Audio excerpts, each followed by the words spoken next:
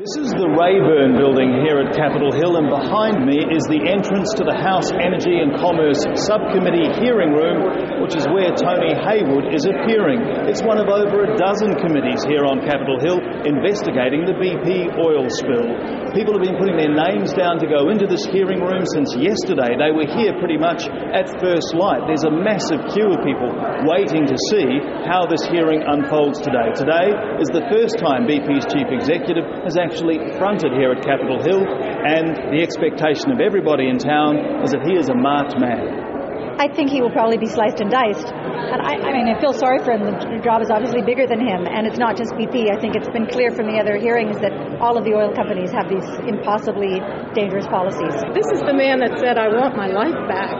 That more than any other statement they've made has outraged people who are losing their livelihoods. They say they're going to clean up all the oily stuff, but $20 billion will not be enough. And what are you expecting to happen? I think it's an entirely predictable event. It's political theater, but it's sort of exciting to be in a front row seat.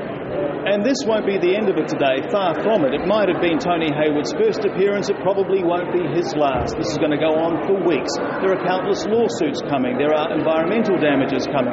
When these investigations are completed, there will probably be new federal regulations impacting deep water drilling in this country. And all the time this is going on, that ruptured well in the Gulf of Mexico is still spewing oil into the ocean. And that's going to continue, BP says, for at least another couple of months. This is Craig McMurtry for ABC News.